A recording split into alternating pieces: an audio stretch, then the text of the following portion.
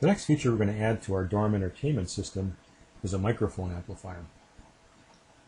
What we have right now is a summing circuit that will add our right and left channels to create a monaural output, and we'll put that then through a power amplifier and play it through a speaker. It'd be nice if we could then maybe add in a microphone that we could talk over the music or sing with it or whatever you'd like to do. By adding another resistor to the summing junction, we could connect up a microphone.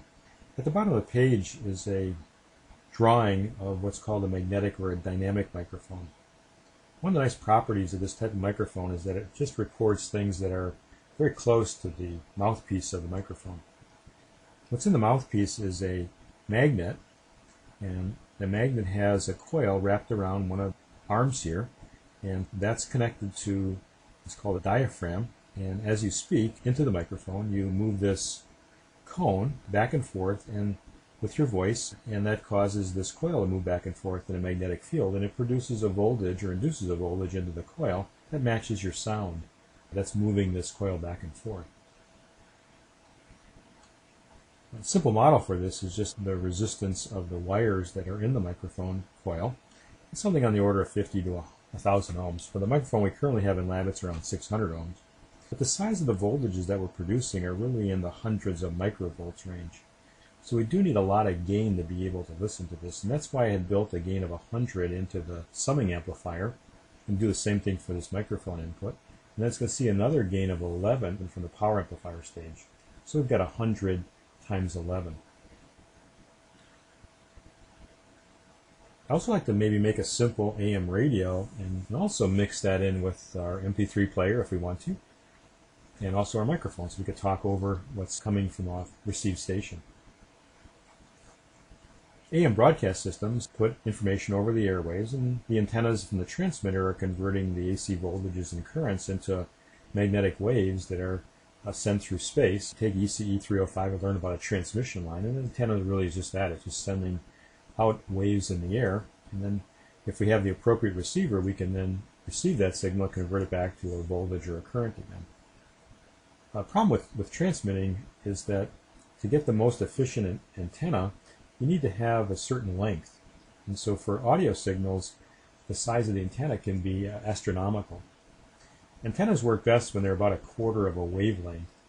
And a wavelength in free space would be the speed of light divided by the frequency at which you're operating at. So if you had something like on the order of 1 kilohertz, talking about really thousands and thousands of feet of wire. So what typically is done is that we take a higher frequency signal and then manipulate that either by changing its amplitude or its frequency, and that's AM and FM. To kind of illustrate this without a lot of the mathematics, suppose that I had a radio station, say AM 540, and what that really means is that it's transmitting at 540 kilohertz.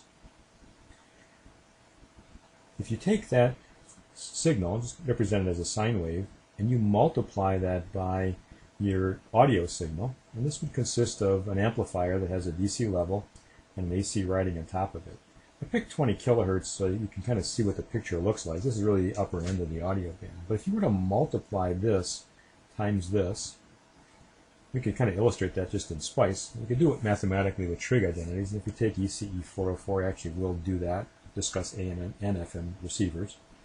But here's my signal. I took a 20 kilohertz sine wave, offset by 7 volts, and then I'm going to multiply this by a 540 kilohertz 1 volt sine wave. And in SPICE I can take the product of two voltages and just display what it looks like. And you can see here, here's my 20 kilohertz wave, but it actually shows up twice. And then here's what we call the carrier, which is a much higher frequency tone. And that's how we're going to transmit the signal.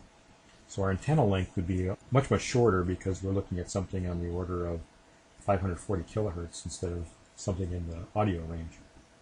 And the problem is we actually got the audio signal twice, so we're going to have to chop off part of the waveform. One way to do that is with a diode. In other words, get rid of one part of this so we just have this particular part of our waveform. So we can make a simple receiver by using a diode, but I don't want a diode with a very large forward drop because what we're picking up off the antenna is extremely small signal. And I found that a silicon diode, I just couldn't do this, so I wound up using, it's called a germanium diode. It was actually one of the first diodes that were manufactured using germanium instead of silicon. The drop across the germanium diode is very small. It's around 0.2 of a volt when it's forward biased. If I form a resonant circuit, I can pick up at one frequency a signal off of my antenna, half-wave rectify that, and then what's coming out over here then is my carrier transmitted signal plus my audio signal. I'll talk about the rest of the circuit in just a minute here.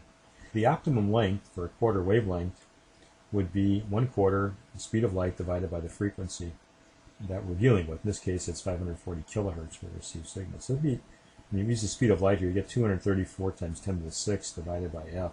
At the bottom of the page is a calculation of the antenna length. It would be 268 feet of wire.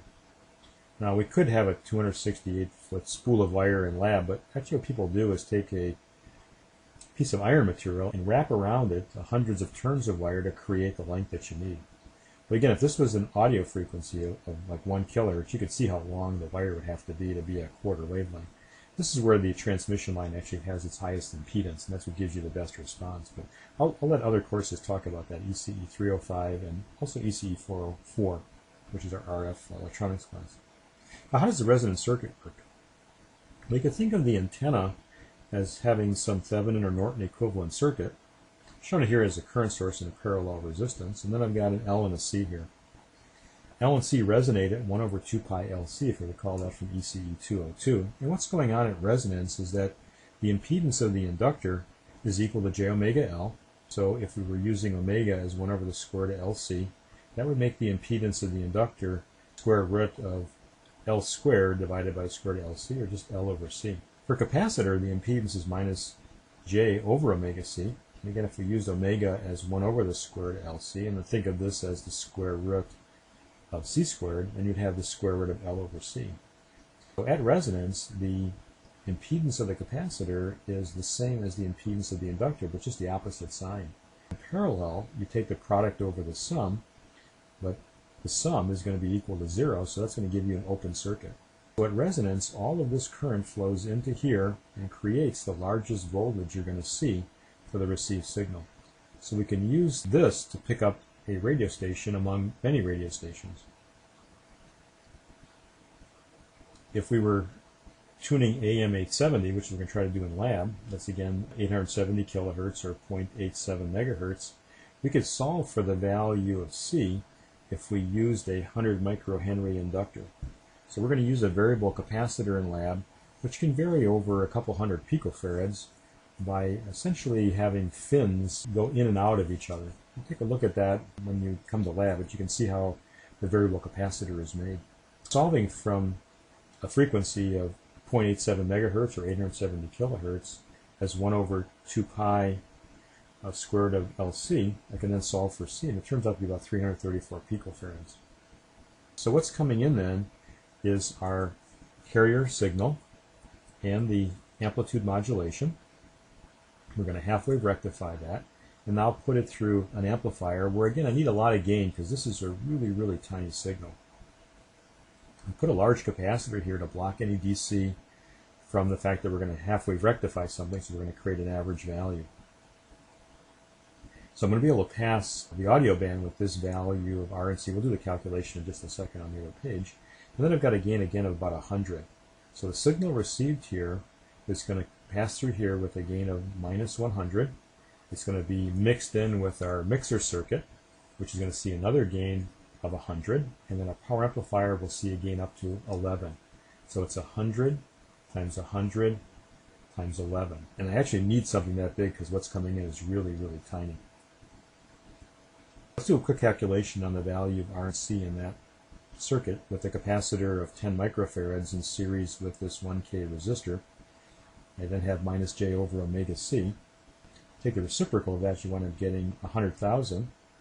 If you pull out a factor of 2 pi from that, you wind up getting about 16 hertz. So when the frequency is greater than 16 hertz, then this quantity is much, much less than 1K, and so all you see is the 1K resistor.